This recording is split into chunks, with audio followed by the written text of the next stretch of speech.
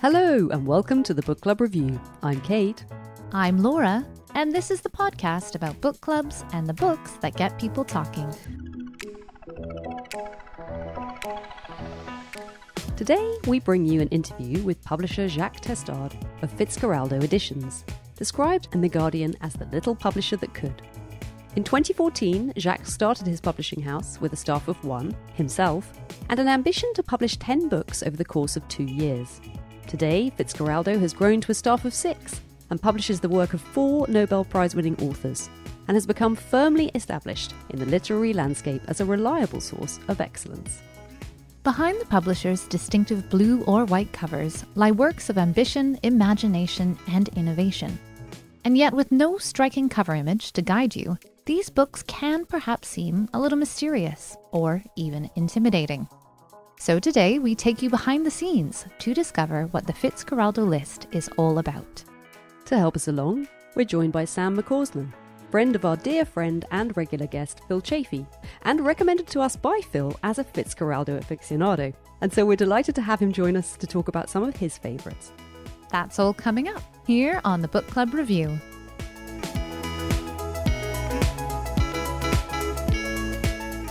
Sam, welcome. It's lovely to have you with us. And apart from being friend of Phil, tell us a little about yourself. What are you doing when you're not reading books? Well, thank you. It's great to be here. Thank you very much for having me. In my day job, I work in PR and communications. Aside from reading books, Phil and I have a walking club. So we like once a month to go on a big walk outside of London. And we're often discussing exactly these books by Fitzcarraldo. Perfect. Well, I thought we'd attempt something a little different today, which is to listen to the interview and try and pick up and comment on various things that Jacques raises as we go through. I should also say that I recorded this interview with Jacques some months ago now. I love doing it so much, and I have slightly hoarded it ever since, never getting quite to the point where I felt ready to record the rest of the episode and release it to the world.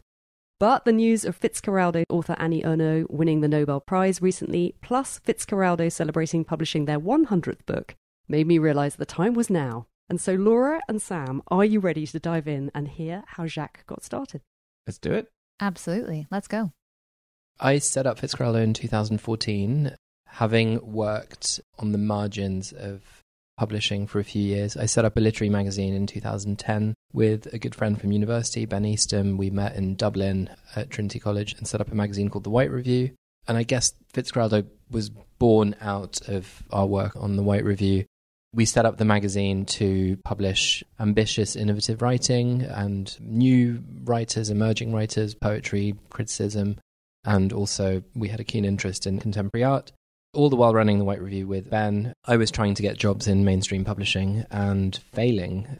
I was often told that I was too qualified for editorial assistant positions, even though I'd never had a job in publishing, which was quite frustrating. Eventually, after a few years, I got a job as a commissioning editor at a small press called Notting Hill Editions, where I learnt to publish books.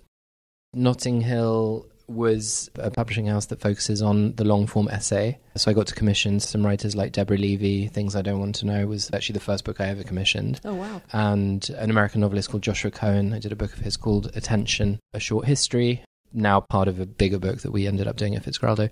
But so I learned how to publish books at Notting Hill and had a mentor of sorts, Paul Keegan, who was the editorial director who gave me this job and taught me to get a book from the point where you commission through to publication. And then to cut a long story short, the owner of Notting Hill, a man called Tom Kramer, ended up sacking everyone. Fraught and complicated story. But I ended up it was I think December 2013, without a job, still running The White Review, which is a charity and a little magazine and not something that we ever took money out of. Essentially needing a job and wondering what to do. And at that point, I was given the opportunity to maybe start a press of my own on a very, very small scale. That was a very scary and daunting thing because, as I keep repeating, I knew how to make a book, but I had no idea how to sell one or market one. I didn't really know about sales and distribution and all of that stuff. So I really thought about it for a couple of months, made a list of the publishing houses that I could imagine myself working at that point in London, where I've lived for a long time, and It was a very short list and there were no jobs at any of them anyway. So partly out of a lack of other options, partly because I had someone essentially willing to lend me some money to give it a go, I decided I would try and start a publishing house. Really on a very small scale, though. I cannot overemphasize how small it was to begin with. I was working on my own full-time. I had enough money to begin with to pay myself a salary to work full-time and to keep paying rent in London, and to publish 10 books. The first year I published 6 books, 3 fiction, 3 non-fiction, and the idea was to start small and see how it went. And now, 7.5 years on, I could not have predicted that we would be where we are. I know we're not supposed to be talking about Deborah Levy, but that you published that first memoir of hers. So it just kind of confirms to me something that I had been thinking, looking at the books that you've published, which is you've just got such an eye for spotting this talent, I think, when it comes your way. How do you feel about Deborah Levy and the way that essay series has gone since then? She's amazing. And I think at the point where we talked about doing that book and then she ended up writing it, she just had her big success with Swimming Home. After, I think, 10 years of not publishing, her star was rising, so I was not in any way involved in what has happened to her career subsequently.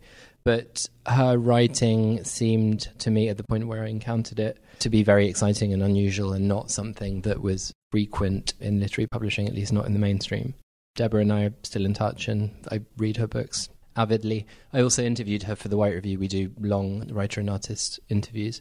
I think that's how I first really got to know her work well, as I read everything and spent, 3 hours talking to her in her writing shed. Which I know all about because, of course, she frequently reflects on it when she's writing those books. I mean, it's just, I think there's a kind of electric quality to that non-fiction writing of hers, those auto-fiction books, that I think has struck a chord with so many more people, perhaps, than the fiction, that's what I found really interesting about that side of her writing. And you were there at the very beginning. How interesting. Anyway, we're not talking about Deborah Levy. We're talking about Fitzcarraldo. And the name Fitzcarraldo? The name was a problem for me. At the beginning of the process of setting up a publishing house, I knew very early on what I wanted to do. I wanted to publish fiction and I wanted to publish non-fiction and I wanted to publish work in translation as well, and that's how the list was going to break down. Early on, I also knew what the first couple of books would be, Matthias Denar's Zone, translated by Charlotte Mandel, and also Simon Critchley's Memory Theatre, which was an original English-language book. But I was going to meetings with agents and publishers saying I'm starting a publishing house. Here was the font that the art director and designer Ray O'Mara had already designed, but there was no name for the press. I just became stuck on that.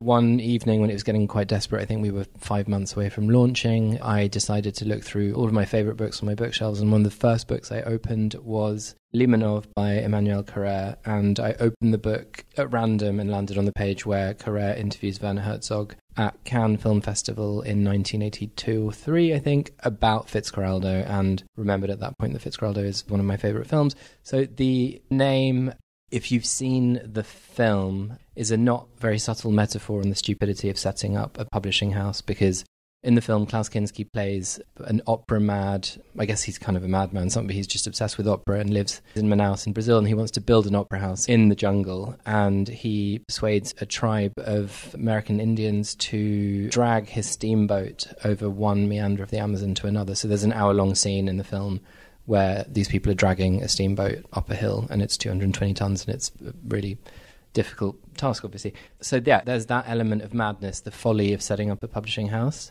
and also it's supposed to signal a willingness to take risks and to publish books that other publishers might not be interested in doing, or that are perceived to be too difficult by the mainstream. And they have such a specific design aesthetic. For anyone not in the UK, anyone who might not be familiar with them, do you want to describe them for us? We publish in 2 series. So our fiction series, those have blue covers, typographical covers only, so there's just text on the cover. The font is called Fitzcarraldo and was designed by Ray O'Mara. The essay series, which has grown to encompass all kinds of non-fiction, is the reverse design, so it's white covers with blue text. I guess the inspiration for the design was very much 20th century continental publishing, French publishers like Gallimard and Minuit. And I'm French originally and grew up with those books at home and reading those books. Also a German publisher like Zorkamp, Adelphi in Italy. We looked at presses in the UK too, like Bodley Head, when they published Ulysses, for example, the first edition of Ulysses they did is a very similar minimalist aesthetic. And the idea with the design, it was partly a reaction against what Ray and I still agree is, I guess, a kind of tendency in UK book design to try and literally interpret a book's content on its cover, and that leads to lots of bad design. And I guess we wanted to let the text speak for themselves. I think there's also kind of democratic element to the design in that everyone is presented in exactly the same way. So debut author will be presented in the same way as a Nobel Prize winner. Not that we knew we would be publishing Nobel Prize winners at the beginning. And also because there is a very recognizable aesthetic that is different from other publishers in the UK. I guess this kind of design is the exception here, not the norm, whereas in France it's very much the norm.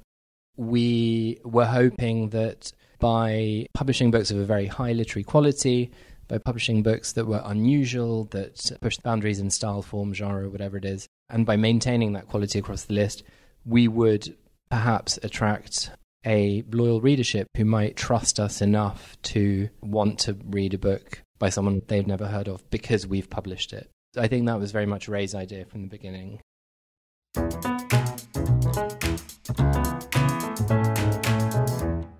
It can't have been easy in the beginning once the novelty of these books had worn off, but overall it does seem Fitzcarraldo is flourishing, and it does seem that his strategy of building a brand and building brand loyalty has paid off.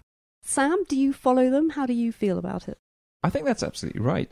I'll confess that I first became aware of Fitzcarraldo not because of anything they published, but because I saw the covers out and about. It was almost like a fashion accessory, particularly the white ones, actually.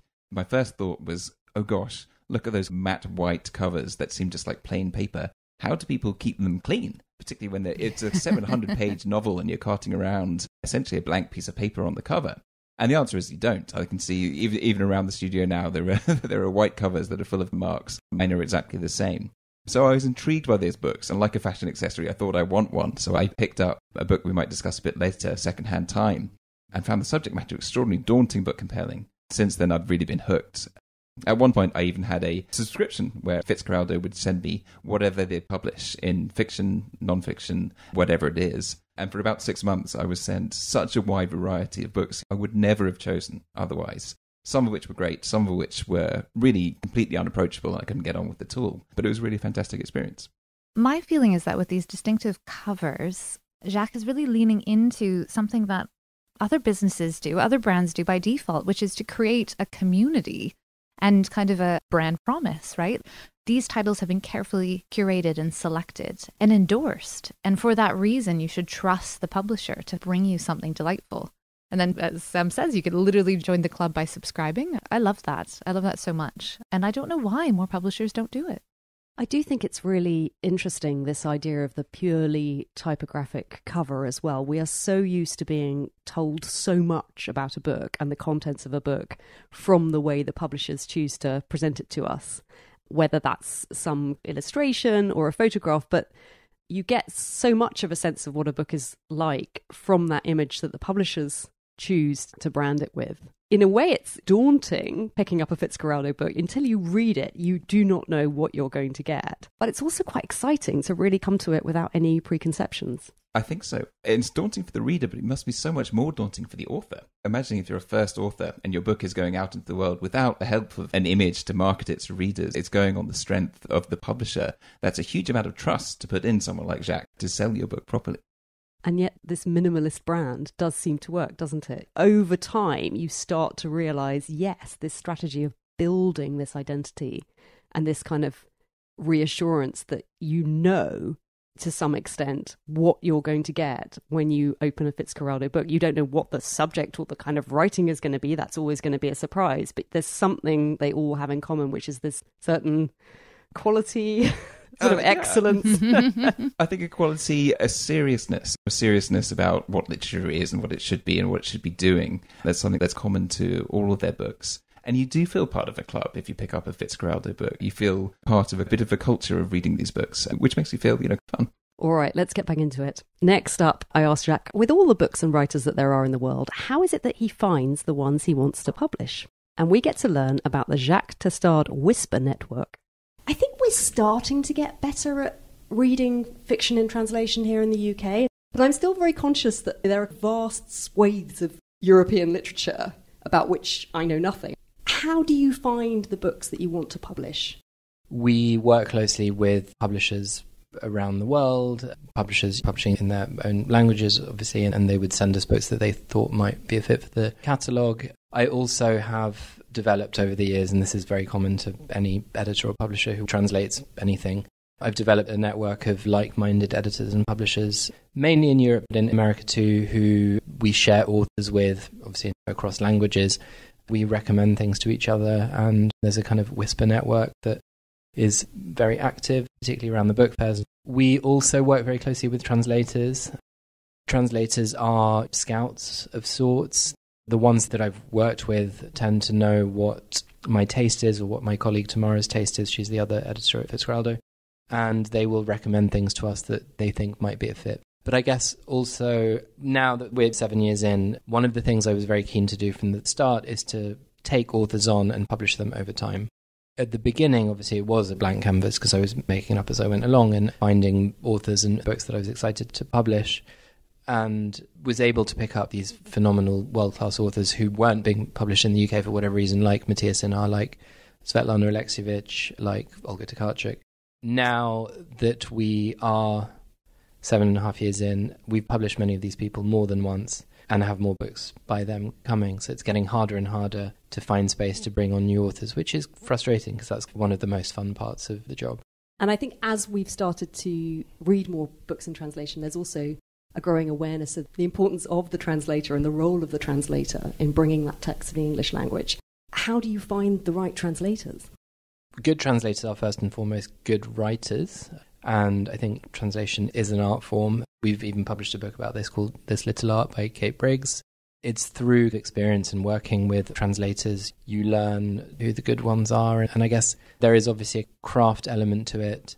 Is someone going to be able to render this text in the best possible English? And as I said, it comes down to the quality of their writing, really. Some books come to us where the translator is pitching it and there's no question that someone else might do it. Sometimes we take on books without a translator attached. I mean, one example, and I guess this is a kind of, at the extreme end, when we took on Adania Shibli's Minor Details, she's a Palestinian author. We relied on Arabic readers to read the book for us and to write reports and recommend whether or not we should be publishing it. And there was no translator that Adania wanted to work with at that point.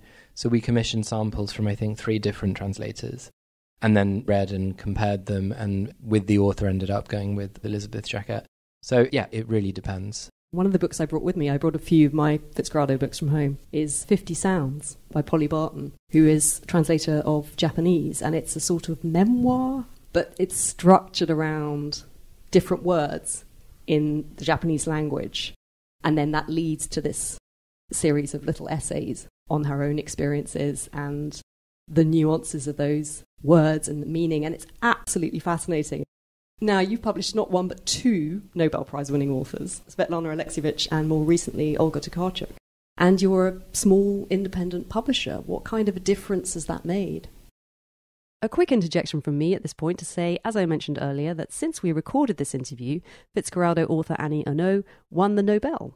They also now publish the work of German author Elfriede Jelinek, bringing their total of Nobel Prize-winning authors to 4. So yes, back to Jacques and the impact of all these Nobel Prize wins. It's been pretty massive, both in different ways. Svetlana Alexievich won the Nobel Prize in October 2015. I'd been publishing books for a year at that point. We hadn't even published 10 books, and I'd acquired the rights to her book Secondhand Time, which is her latest book and her biggest book, a year before. And the astonishing thing with that is that her Nobel put Fitzcarraldo on the map because we were going to be the publisher that had the new book. But it also was a huge boost because we had the rights to the book in English around the world, and it meant I could sell the rights to an American publisher. And so this is kind of niche industry talk, but at my second ever Frankfurt Book Fair, I was holding an 11 or 12-way auction with American publishers. And it was all the big presses, and I ended up selling the book to Random House for a significant fee. And though most of the money goes to the author, there is a cut for the publisher. And essentially it was a validation of the editorial line and a kind of subsidy to carry on. And that success, just that right sale alone, enabled me to employ someone to work with me for the first time part-time. I think we went up from 8 books a year to 10 the next year or something. That book, Secondhand Time, is a 700-page oral history about the nostalgia for the Soviet Union and the collapse of the Soviet Union, people's worlds vanishing overnight. And it's incredibly beautiful, incredibly well written. She spent 20 years writing it. It's an amazing, amazing book, but at the point where I acquired it, she was very successful in winning prizes in France, Spain, Germany, whatever, but completely unknown here. And there was no guarantee whatsoever that the book was going to find an audience. But I guess I was interested in the book, so I thought it was a phenomenal piece of work, and it was heartening to have that experience of her winning the Nobel and being validated by success so early. With Olga, it was different again because the Nobel was the culmination of a series of unbelievable coincidences or happy events in the life of a book.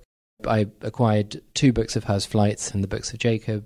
I think it was back in 2016, and Flights was going to be the first book of hers we published, and London Book Fair happened to have a Poland focus a couple of months before we were publishing. They brought Olga over and she was made author of the day, which is the silly thing, but it meant that, they organised some events. There was some early buzz around the book. A year later, she won the International Booker Prize. 6 months later, we had a second book scheduled, which I'd bought in the interim period, Drive Your Plough Over the Bones of the Dead. And the Booker had already made her a big star in translated literature and in literature full stop, and she'd already become our best-selling author. And then, the Nobel was next level in terms of sales, in terms of reach. And again, we just sold more books than we were used to selling at the point where that happened. So that's been driving the growth of the publishing house. We used to be a very chaotic, very small independent press with 2 people, and now there are 6 of us, and I guess we're trying to be as professional as possible. I'd like to talk about those books a little bit more. Just to go back to Svetlana Alexievich, I have read Secondhand Time. I think that's the first Fitzcarraldo book I read because we did it for my book club. I think probably when she won the Nobel, and I think someone in my book club said, we should read this author, because it's not an obvious choice for book club. But I think sometimes book club can be great for getting you to read things that you wouldn't normally pick up, and also with a big book like that, giving you that little bit of a push you might need to get through it. It is the most extraordinary book, and it's very much been on my mind with the news in Russia at the minute. Once you've read that book, it can't be abstract. They're so vivid, they're kind of interviews, aren't they? But she just brings them to life so incredibly that you feel you're living each one with the person that she's talking to. And the experiences that these people have, the things that they went through. It's an extraordinary book. I don't know how else to kind of sell it to people to try and read it, but it's incredible, isn't it? It's an amazing book and unique. And I think she has perfected oral history as a literary form, really, as a way to, I guess, tell epic stories. It contains many lives and also, I think, gets at the heart of the Russian soul. I think she writes about that in her introduction, and I guess that's something that Russian language authors have been trying to do for centuries, back to Dostoevsky, Tolstoy, etc. So I think she's very much a writer inventing her own form, but taking on the universal themes and doing so admirably. And as you mentioned, the book's been on my mind too with the invasion of Ukraine, and Svetlana was born in what is now Ukraine and is Belarusian and has lived in Minsk for most of her life, though she's been in exile in Germany for a year or 2 now. You also were wondering about translators before, and that book was translated by Beloshayevich. And at the point where I acquired the book, because it's such a long book, it's such a difficult book, it's quite sad, it's tough material at times to grapple with, I actually asked 4, 5, 6 prominent Russian translators to do the book, and none of them wanted to or could. Partly it was the length, they just didn't think they could fit it in. And I ended up being introduced to Bella, who'd never translated a book before. I had done bits and bobs for magazines like N+1, and she did an incredible job on that book. And Olga Tokarczuk, I haven't read Flights, but Drive Your Plough Over the Bones of the Dead, also I did for book club. I think this is an excellent book club book because it's very readable. It's got a brilliant, unforgettable heroine, this elderly woman living in the forests. She's quite isolated, and then there's these strange deaths that are happening around where she lives, and it's tied up with issues to do with hunting and the land and conservation. And so on the one hand, you've got what feels a little bit conventional, this sort of thriller plot, but then it's interwoven all these really interesting ideas and this language where every sentence gives you something. I felt exhilarated, and a wonderful discussion book because it's so rich. What did you feel when you first came across this one? I think what's really fascinating with Olga and her writing is that she's one of those writers who is completely different with every book. And Drive Your Plough is, I think, her very successful attempt at subverting the straight-up detective novel with an unreliable narrator, Yanina Dusheko, and kind of threading in other themes like the environment, like hunting, animal rights, that kind of stuff. Astrology, the title is taken from a William Blake poem, and the narrator is a translator of William Blake into Polish. So it's a really fascinating book. As you say, it's a page-turner. She absolutely wanted to write a book that could be read in that kind of straightforward, plotty way, but also playing with the form. I guess it really made sense in publishing terms after Flight, which is, again, a very different book, slightly more experimental in form, which jumps between lots of different stories over time, to publish this book, and also to give Jennifer Croft, who translated Flights and Books of Jacob, the time to work on Books of Jacob, because that's an extremely long book.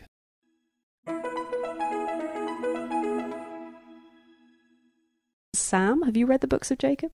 I haven't read the Books of Jacob. It's one of those books that's staring at me on my shelf intimidatingly, but I love Olga's other works. I've read her two others published by Fitzcarraldo, Drive Your Plough, and also Flights.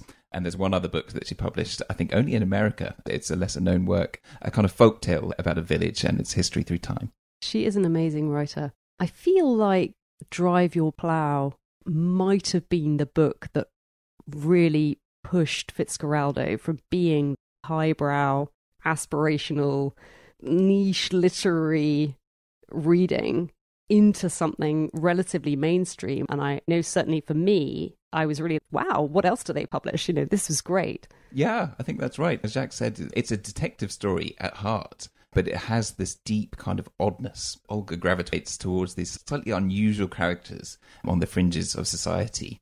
And it's the seriousness with which she takes them, their groundedness in characters that you can relate to, despite slightly bizarre or very unusual perspectives, that I think makes it so compelling. And like you with Olga Tokarczuk, I have had a copy of The Years by Annie Ernaux sitting on my shelf unread for quite a long time now. So I was intrigued enough, this is before she won the Nobel, I was intrigued enough by her to want to pick up and get a copy, but I haven't actually got around to reading it. And now, of course, I'm thinking, oh my goodness, I feel like, is The Years the one, if you want to read Annie Ernaux, is that the one to go for? I think The Years is really her opus. It's certainly her biggest book by a long, long way. And it probably has the grandest scope. It takes, 60 years of history, more, in fact, and condenses it into her perspective of a girl growing up in France in a small town, but somehow also universalizes it. She doesn't use the expression I anywhere in the novel. It's all we, this happened to us. And it's a universal perspective of what it was like to be living in France in each of the years that she looks at from about the 1940s to the 2000s. I have dipped in and I did find the little bits I read immediately very engaging, actually. So I do think when I do read it, I'm pretty sure I will enjoy it. But I was talking about it with someone who said he's French, and he said, I just don't know if you didn't have that background, if you didn't have that knowledge of French society and French history, what you would get from this. I mean, what was your experience? That's a really interesting question, and I think that goes across actually all of Ernaux's work. It's very particular, her perspective. Her story about an affair is not about any affair that a woman could have. It's very specific to a time and place and her own perspective. But it's the acute, tiny observations which she can somehow make universal, perhaps through the form, that really elevates it into something else. And maybe that's why The Years is kind of, if you like, a classic Fitzcarraldo book, in that it takes a perspective and a way of writing that is slightly unusual and fashions it into this new literary form of looking at each year in isolation through certain objects or memories or shared experiences, creating a new form like that only works for one particular novel at one particular point in time. And her other books are significantly shorter, aren't they? And they seem to be all written in this quite fragmentary style. It's fragmentary, it's confessional, it's autofiction, so you don't know what's true and what's not, but it often feels like you're listening into a diary or a journal or chance reflections. But again, they're about things that anyone can relate to, whether that's having an affair in one of them. Exteriors, one of her more recent books, is about the changing perspectives in a suburban community as the 20th century rushes past it. Laura, am I right in thinking that you were in my book club when we read Secondhand Time by Svetlana Alexievich. Yes, that was my first Fitzcarraldo book I ever owned. And has that stayed with you? I remember it was such a powerful read. Yeah, no, it has stayed with me. And I think in some ways it may have given me a false impression, though, of the Fitzcarraldo list, because it is dense and challenging and beautiful, but very much, coming back to the word challenging, I think, both in terms of form, also subject matter. And I think we're going to come to it later, but I've since read further into the list and I feel like there is more range there. Okay, let's go back to Jacques. I mentioned on Instagram that I was going to be interviewing you, and a few people commented with things, that they were curious about. And one person said to me, "Why are all the books so sad?" And I was reading an interview with you online that you did with LitHub, I think it was, and I'd read, you said it yourself earlier, the first book we published was Matthias Enard's Zone, a 521-page stream of consciousness novel written in one sentence about violent conflict in the Mediterranean during the 20th century, translated from French by Charlotte Mandel. I mean, that's not an obvious book that anyone would want to read. I sort of love the fact that you thought that was great and immediately, yes, I must publish this. But, what are you looking for? What are you drawn to in these books? That's a very hard question to answer. I guess the starting point and the thing that I always have in mind when considering something for Fitzcarraldo, and I think it's the same for my colleague Tamara, is this book doing something interesting with language? Is there something in the style, in the way the author writes their sentences? Is there something formally interesting in this book? Is it pushing boundaries of genre? We publish a lot of books that could have had blue covers or white covers because they're kind of in the intersection between fiction and non-fiction and sometimes other genres too. I guess, we're interested in writing that's at the cutting edge and that's also incredibly precise. Style is always going to be the thing that gets us. I think whatever a book is about, as long as the author is writing it in beautiful enough sentences and interesting enough form, then that will be enough to get our attention. But to address the sadness, I don't know. I studied history. I almost did a PhD in history. And I think one of the things I'm interested in, I guess you see it in Matthias Enard's book and in Svetlana Alexievich, a bit in Olga, in Annie Ernaux for sure. There's an interest in history and memory that kind of goes across the list. And this is maybe revealing too much, but I did my MA on collective memory in France at the end of the 19th century. So I guess I'm really interested in that kind of stuff. I don't know. I mean, the world is dark and sad. We do also publish slightly lighter things too on occasion. But I guess, we're interested in, for lack of a better way of putting it, serious books. And I guess there's also an interest in politics and in publishing books that are addressing the world around us, the world we live in. And I guess a kind of old school-ish conception of the publisher as contributing to the discourse and to the shifting of ideas.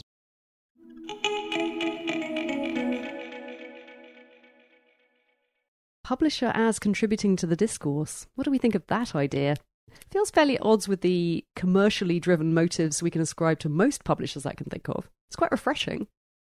Yeah, I think it's interesting that Fitzcarraldo is a publishing house that emerged from a journal. It certainly had a ready-made perspective before it started picking up authors. And I've always wondered if Fitzcarraldo is more interested in fostering a kind of a literary culture in a way that you might associate with America or perhaps with Paris or, with the salon culture of the past that maybe we're missing in the UK a little bit. Yes, that was my thought, that it feels distinctly French.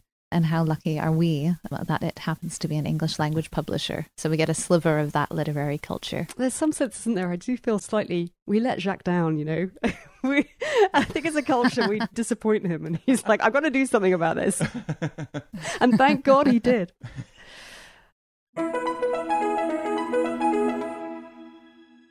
And then from the 900-page Olga Tokarczuk to another recent release, Cold Enough for Snow, by Jessica Au, which has just come out and which is, 124?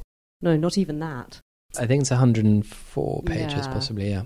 And a very quiet book, but nonetheless, I think quite a powerful one, again, touching on this idea of memory, and in this case, a relationship between a mother and her daughter. And nothing much happens. They go travelling around Japan. It all seems quite innocuous every day. They do touristy things. And this one I didn't find sad. I actually thought it was a really lovely exploration of a relationship that we so much take for granted that we almost don't notice it. It's a gentle book, but I felt like it just touched on a lot of things and had a lot of resonance. It's a brilliant book, and I guess just to kind of zoom out a little bit, the Fitzcarraldo catalogue, I guess we're more famous for translation. Olga, Svetlana, we've touched on already. But half of the books we publish are in the English language. You mentioned Polly Barton before, and now Jessica Au. And for the English language writing, we tend to work with younger, emerging writers. Again, there's still this interest in style, form, language that remains. But we have to be more creative in order to find the writers. Now it's a bit easier because they know to come to us, but partly because we don't have the financial means to compete with the big publishers on agented submissions, etc. Cold Enough for Snow came out of a novel prize that I set up. Originally, we had a novel prize focusing on Britain and Ireland, which published and unpublished writers could submit to. We ran that for 2 years. The two inaugural winners were Jeremy Cooper and Adam Mars-Jones. And then, stupidly and naively, I thought it might be interesting to try and expand this novel prize and make it a global thing. So we partnered with an American publisher called New Directions, who we share a number of books with and who I think are the best and most interesting publisher in America, and very much a model for Fitzcarraldo, except they've been going for almost 100 years. And Giramondo in Australia, again, a publishing house that we have a lot of affinities with. So we decided to invite writers from around the world to submit their manuscripts to all of us. We carved up, in a very grandiose way, the world into territories that we would read from. So at Fitzcarraldo, we read everything that came from Europe and Africa. New Directions did the Americas. Giramondo did Asia and Australasia. And we received, this is the stupid thing about it, we received over 1,500 submissions. Bear in mind, these are, full manuscripts. Wow. We were reading the entire thing. And we ended up finding Cold Enough for Snow by Jessica Au, who had published a novel in Australia 10 years ago. She's an Australian writer with Chinese origins. And I think she's typically the kind of writer that we might not have read or considered had we not opened up submissions in this way. So these are the kinds of initiatives that, both enable us to find authors and enable authors to find us, which also force us to read things and to take the time to think about bringing new authors into the catalogue. In telling you this, I haven't really talked about the book at all, but I think you did it justice. It is, I guess, a quiet book in which not that much happens. It's the story of a mother and daughter who go on holiday in Tokyo, and it is about memory and identity and migration.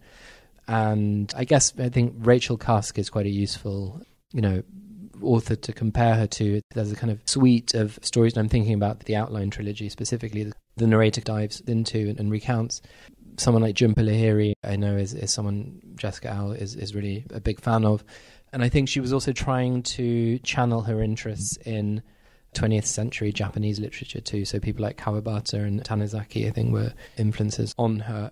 She's a writer who manages to say a lot with very little. I think a lot of what's in the book, it kind of remains unsaid and is in the shadows. And I guess the idea is to present prose that seems quite simple and lulls the reader into a full sense of security, but actually it's full of meaning and there's definitely a lot happening in between the lines.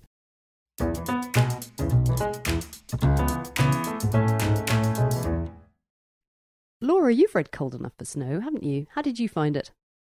Oh, I loved it. And it's a shout out to you that I have read it, because you sent it over, I think, with a package of books. Once in a while, Kate does this for me, listeners. Very lucky. Care package. And I adored it. I thought it was a wonderful book and a very easy read, which is slightly strange because nothing much happens. It's just this exquisite prose story about a mother and daughter wandering around Tokyo. They have both flown in from their respective homes to be together. And it's just this very subtle portrait of that relationship. I should say a grown-up daughter, and they're coming together to spend some time. And the observations of the daughter of her mother, really touching, and something about it resonated with me, even though my relationship with my mother is very different to that. And I read it, I think, in one big gulp.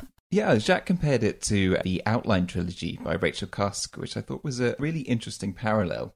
He points out that both novels, the real action happens in what isn't said. In the Outline trilogy, it's particularly notable for the razor-sharp intelligence of this narrator And there are constant instances where particularly men talk at her and she sits in silent judgment. And it's all the things that you know she isn't saying, judging these men.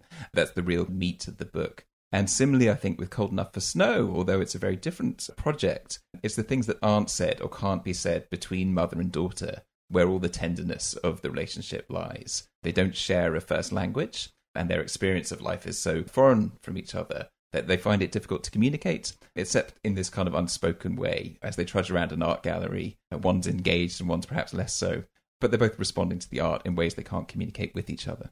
I was looking back over all the books I've read so far this year, and actually Cold Enough for Snow is, I think, in the running for favourite book of the year. We'll report in on that on our roundup episode coming out in December. All right. Well, to finish off, I asked Jacques about some of his favourites, but like any good parent, of course, he couldn't pick a favourite. And so he told me about a couple of recent releases he was excited about. Matthew Aiken's The Naked Don't Fear the Water is a work of narrative nonfiction. He's a Canadian journalist who has been living in Afghanistan for most of the last decade. This is his first book, and he is now a fluent Dari speaker, having lived and reported from Afghanistan for a long time, and he has the unusual particularity of being half Japanese, I think, on his mum's side, and somehow that means he passes for Afghan. He looks like he could be Afghan. So that, coupled with his fluent Dari speaking, meant that he was able in 2015 to go underground on the refugee trail with one of his best friends, an Afghan interpreter, who in the book is called Omar. Omar wants to leave Afghanistan because there are no opportunities. It's not a good place to be. And so they go on the refugee trail in the summer of 2015. Through the story of Matt and Omar, we get an insider's account of the experience of being a migrant and crossing borders and being conned by smugglers and crossing the Mediterranean on a rubber dinghy and being in the camp at Moria and then living in a squat in Athens. And I think what makes the book really incredible is that there is also, apart from beautiful writing and a gripping story, there's a reflection as well on the migrant condition and also on borders and what borders mean. It's also a book about power and who gets to do what. And throughout the book, he's very conscious of his own privilege in going on this journey. He can flash his Canadian passport. So it's a very self-aware book. It's just an amazing piece of work and incredibly brave too. And on the fiction side, just to mention an author who I'm really excited to be publishing again, Fernanda Melchor, the Mexican novelist. So we published her book Hurricane Season, which is a kind of incredible torrent of language about the violence and misogyny of Mexican society, and I guess the corruption and horror that is gripping the country through narco violence. It's a reverse detective story. It opens with the murder of a local witch, and then Fernanda pans out and goes back in time, and through several characters who she presents in the form of monologues, we get the events leading up to the murder and different perspectives and unreliable narrators. And it's an incredibly dark book. I think pretty much everything that humans do to each other that is bad is in the book. I have heard it's quite harrowing. People also say it's amazing. It's incredibly gripping, and I think the title hints at what it feels like to read the book. You are really pulled in and spat out the other end. Her new book, which we're publishing next month, is called Paradise, which is written very much in the same style, kind of a Mexican vernacular. Sophie Hughes is the translator, and she's a phenomenal translator. And this book is about femicide and violence and the internet, and it's basically about two teenagers in a luxury condo. There's a heist and it all goes terribly wrong. And we know there's been a crime at the beginning, and the book unravels it and takes you to some pretty dark places. So yeah, I'm very excited about that book. It's called Paradise.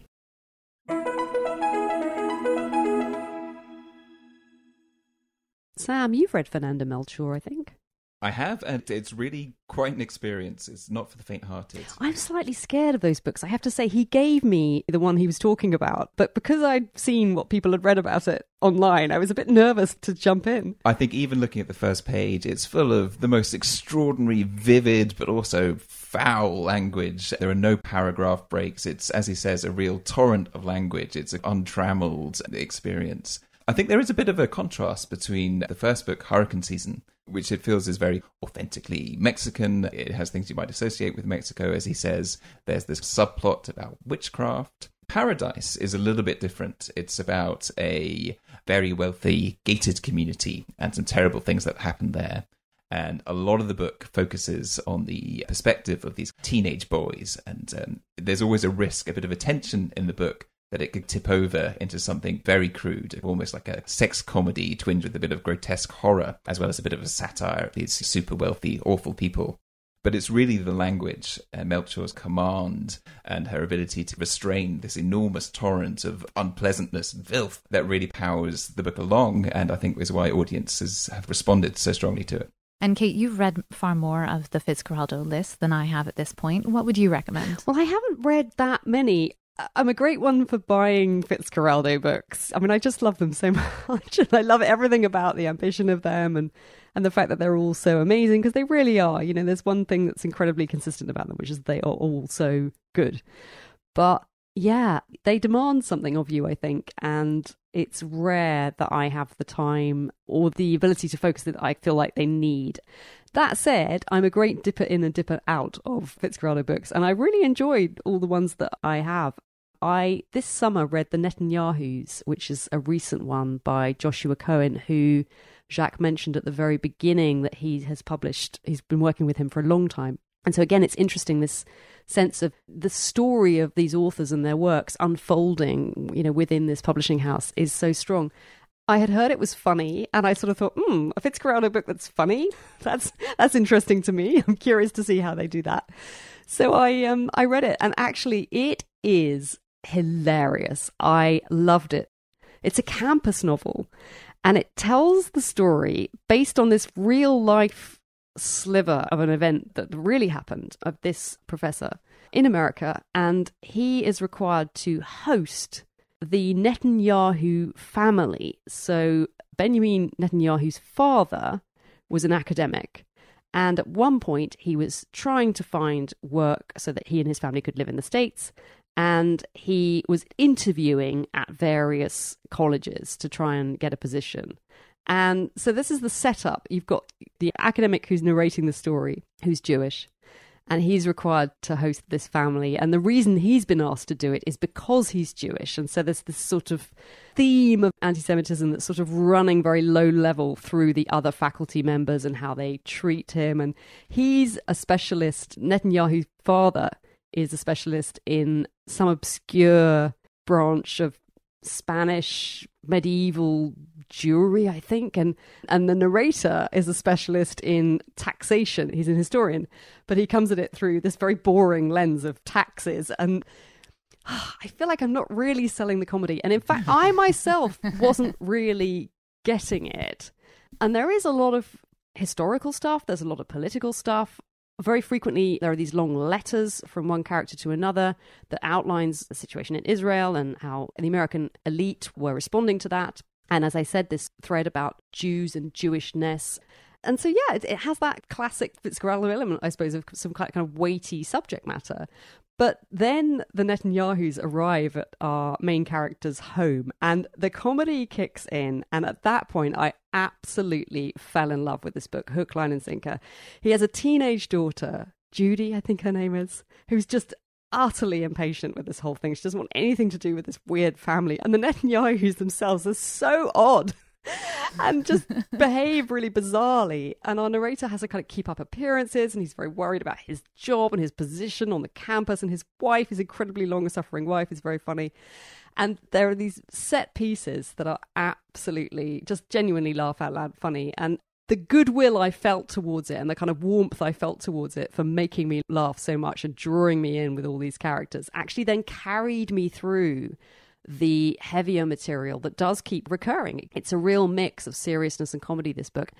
And the author, to talk about Joshua Cohen a bit, I was completely blown away by his erudition and his capacity to synthesize all of this material and bring it together into such a brilliant book. I absolutely loved it. I raved about it at the time. I've recommended it to people since. I think it's such a great read.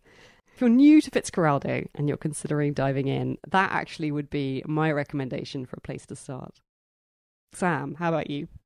Well, if I can go from the completely opposite perspective, and if you're ready to dive straight in and go full Fitzcarraldo and go for something that seems intimidating, but really, once you start it, it's not at all. There is a Norwegian writer called Jan Fosse, who published what's known as his Septology. So it's a series of 7 books, 7 very short books, I assure you. They're very easy to get into. It's all about a painter who lives in a remote cabin in rural northern Norway. He lives by himself with his paintings, and the entirety of these 7 books is an unbroken interior monologue over the course of perhaps 2 or 3 days, where, again, almost nothing happens. So it's very Fitzcarraldo in its kind of opening pitch, and picking up in a bookshop, a lot of people might be intimidated.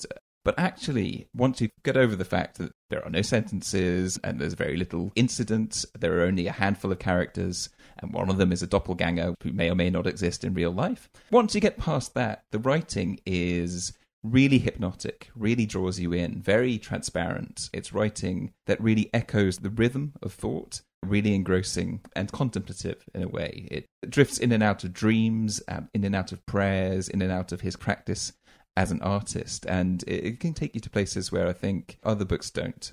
So that would be my recommendation. He's an extraordinarily different voice that you really wouldn't encounter anywhere else. And yes, perhaps it is a little bit sad. It's very inventive in terms of form. But the experience of reading it, it's much more like listening to your own thoughts than being challenged. It's not a book to attack. It's a book to get sucked into. How interesting. I hadn't come across those. You know, I sort of feel they're kind of the books for the reader I want to be, maybe more than the reader I am. But I love that they exist and I aspire to that level of reading. It's very easy. It's very easy to just consume easy reads.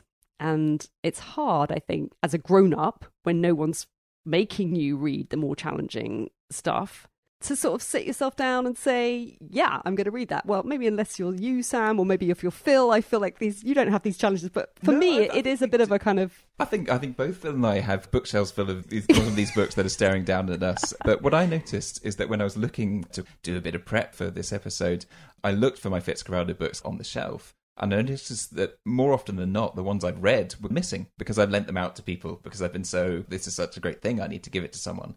And I think the best compliment you can pay a book is if you lend it to someone and they don't give it back.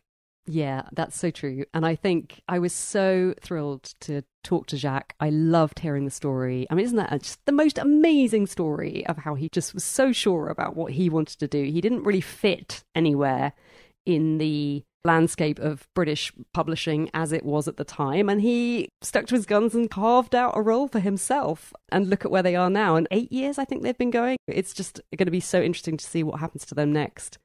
And I think we're so lucky to have them. I feel proud that we have this amazing publisher who's doing this here in the UK and giving us a little bit of Euro street cred. Yeah, I think Jacques was saying it was interesting that authors are now taking their books to him, whereas before we'd have to seek them out. So you'd wonder if they might encourage some authors to branch out a little bit and write in slightly different ways as well. So whether for reading for your own pleasure, to expand your own horizons, or whether for your book club, if you want a book that is really going to give you some meaty stuff to dig into, I think Fitzcarraldo is one that we would urge you to seek out. Sam, thank you so much for joining us. It's been such a pleasure having you. Thank you so much for having me. I think it was a great discussion. That's nearly it for this episode. You'll find all the books we mentioned here in the show notes and on our website, thebookclubreview.co.uk, where you'll also find an episode transcript and our comments forum. Whether you're listening to this episode around the time we published it, or are coming to it at some moment in the future, if you have thoughts, you can share them with us there. We love to hear from you. What Fitzcarraldo book would you recommend? Or if you're outside the UK, do you have an indie publisher that you love? I'll also include the link to the White Review interview with Deborah Levy Jacques mentioned, which is a fascinating read and freely available on their website. And if you're inclined to become a Fitzcarraldo aficionado yourself, you can find out all about them, browse their catalogue and sign up for their subscription service at their website fitzcarraldoeditions.com. If you'd like to see what we're up to between episodes, follow us on Instagram at Book Club Review Podcast, on Twitter at Book Club RVW Pod, or email thebookclubreview@gmail.com. And if you're not already, why not subscribe to us wherever you get your podcasts and never miss an episode. If you like what we do, please also take a moment to rate and review the show and help other listeners find us. But for now, thanks for listening and happy reading.